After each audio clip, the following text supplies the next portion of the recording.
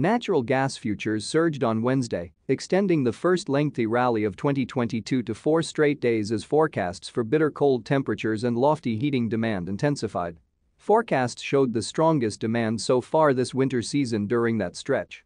Frigid Arctic air over Canada will advance aggressively into the U.S. late next week into the following week, ushering in exceptional cold over a majority of the country.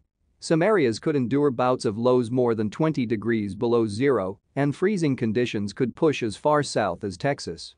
Meanwhile, estimates on Wednesday showed U.S. liquefied natural gas reached a record 13 billion cubic feet for only the second time, reflecting increased capacity and robust demand from Europe.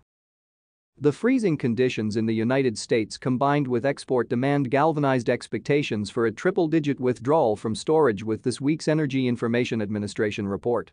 For the next EIA report, scheduled for Thursday, the median estimate is 173 billion cubic feet withdrawal for the week ended January 7.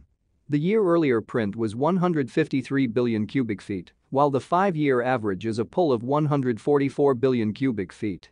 While the rally may be due for a breather after a 60-cent gain since Friday, with the coldest January in 8 years, record LNG exports, and lingering production freeze-offs, the market may continue to test higher over the next 7 to 10 days.